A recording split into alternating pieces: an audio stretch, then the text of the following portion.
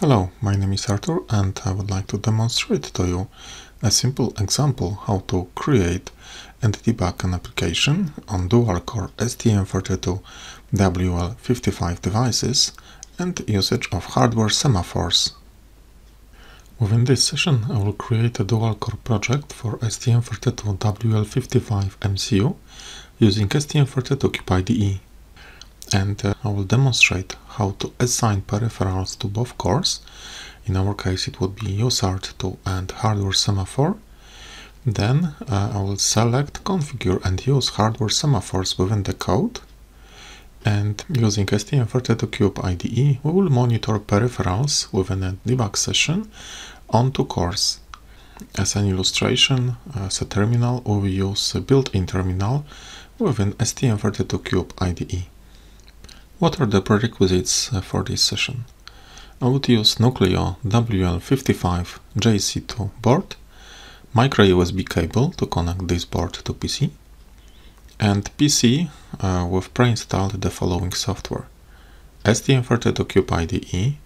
I would use version 1.6.1, but this project can work as well on minimum 1.5.0. Then STM32Cube library for STM32WL devices in version 1.0.0 or more recent one. Hardware semaphores implementation within STM32WL and its libraries. Let's start with some main points concerning hardware semaphores implementation in STM32WL microcontrollers. This peripheral is existing within dual-core and single-core STM32WL devices. It allows you to communicate between cores and within one core between different processes.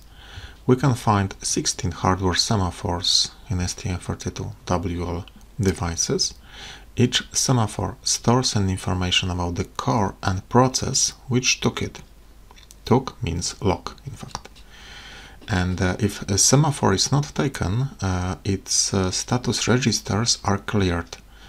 We've got two main registers for each semaphore. It is HSEM _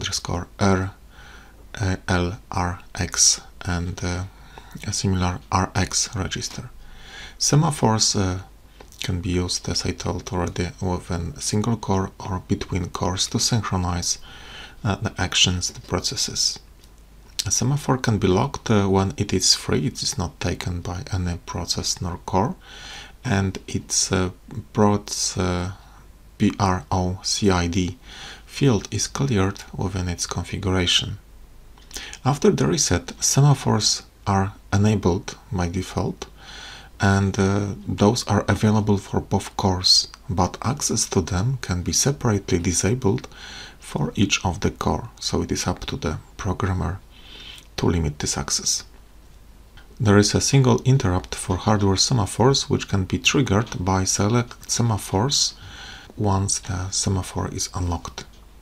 Let's have a look on hardware semaphore registers. It's an extract from reference manual RM0453. So the main registers assigned to each semaphore are hardware semaphore register semaphore X and hardware semaphore read log register semaphore X.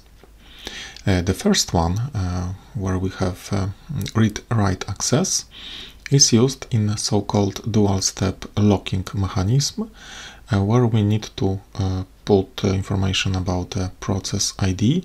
The core ID is filled automatically, depend on the core which is calling the locking function, and in the second step this register is read back and the values are compared. In case the core ID and process ID are the same like previously written, the semaphore is locked for a given core and let's say set process ID. The second register, which is read-only one, it's a bit more tricky one. It is used for single-step locking mechanism for hardware semaphores. It is used in such a way that we are calling the function by reading this content of this register, and if this register is empty, so in fact the semaphore is not locked for, say, any of the cores and processes. So log, core ID and process ID are zeroed. In this case, the core ID is filled automatically by the core ID of the core which is calling this log function. Process ID remains cleared and log ID is set to 1. And as a result of this function, the semaphore will be taken as well, but in this case the process ID would be set to 0. So this is the difference between those two registers. One more point on this slide. The core ID is set automatically, so as you can see, 0 means the semaphore is not taken, 4 means that it's taken by Cortex M4 core, and 8 it means that it's taken by Cortex M0 Plus core. Log bit means that once it's cleared, the semaphore is free, and if it's set to 1, it means that semaphore is taken. Concerning process ID, this is completely dependent on the user. It is 8-bit value, which can be selected from 0 up to FF hexadecimal, and it fully depends on the user.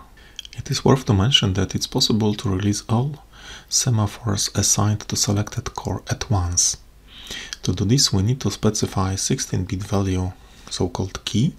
It is done within hardware semaphore key register. This register is common for both cores, in fact. And then, once we access the hardware semaphore clear register with the same key value, all of the semaphores locked by the core, which is, let's say, accessing this clear register, will be released automatically at once. Let's have a closer look on the functions which are defined within hardware abstraction layer of STM32WL dedicated for hardware semaphores. All of them we will find within this hardware semaphore.c file. First two functions, so hardware semaphore take and fast take, are used to take or lock the semaphore. The first one is used if we would like to specify an additional argument called process ID, which is a 16-bit value. It is giving us an option to lock more than one semaphores by different processes, so different tasks, for example. If we are not planning to specify different tasks, we can use just fast take function, and in this case the process ID will be filled with 0 value, and the only identity of the owner of the semaphore will be stored within the core ID of the caller of this function. We can check whether the semaphore is taken by using hardware semaphore isSemTaken function, where we need to specify the semaphore ID.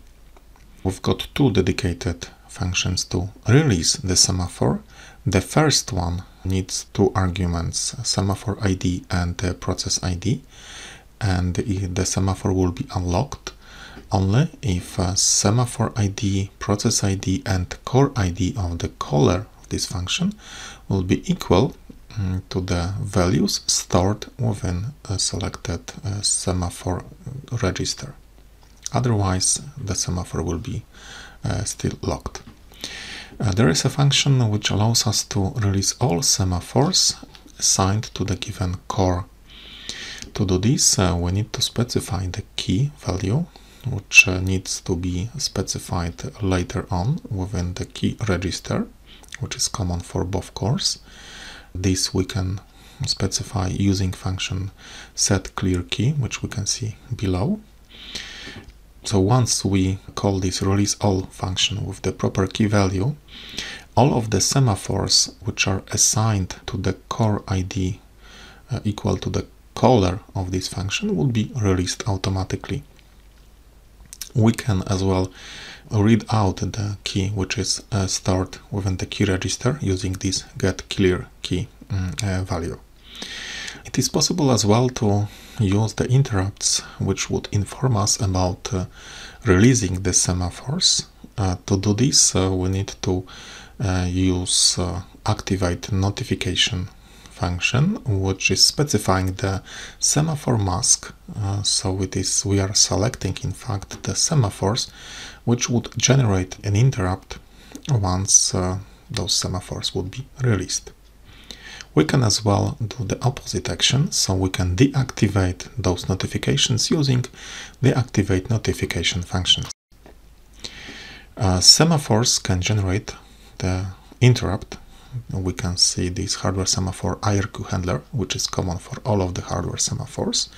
And within this function, there is, after, let's say, the clearing of the flags operations, which is done automatically by the hardware abstraction layer, there is a free callback function which can be used by us to our purposes. So in case of clearing or releasing some semaphore, we can specify some special action. Here in the frame you can see the valid values for the arguments which are used within those functions. So semaphore ID, it is a number from 0 to 31 within the valid range for the given micro. The process ID, theoretically, it is from 0 to 255, so it's 8-bit process ID. Then core ID is specified by hardware as following. So 4 is for Cortex M4 and 8 is for Cortex M0+. Key is 16-bit value from 0 to FF hexadecimal, and set mask is as well 16-bit value from 0 to FF hexadecimal.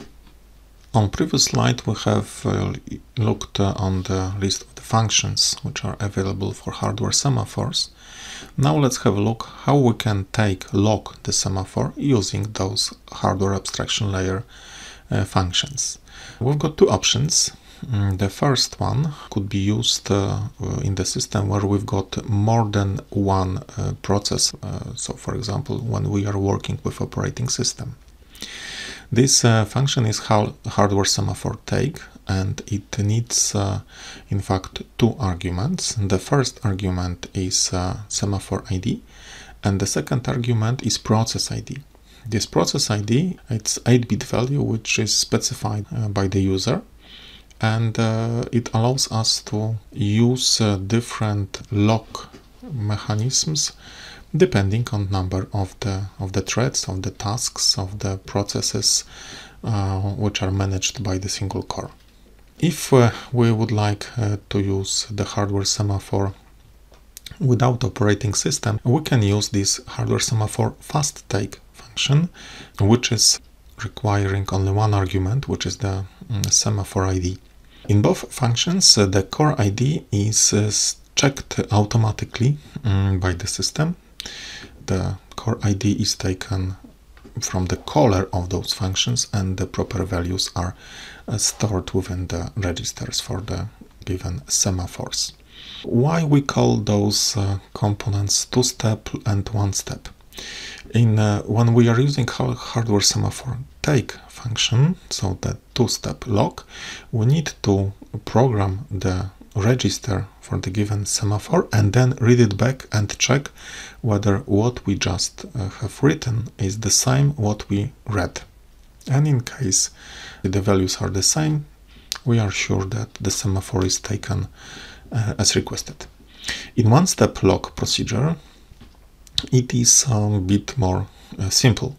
We just read the semaphore which we would like to take, and in case it was cleared, so it was not taken, the system automatically is filling the core ID with the core ID of the caller of this function, and the semaphore is automatically taken by the caller of this hardware semaphore fast take.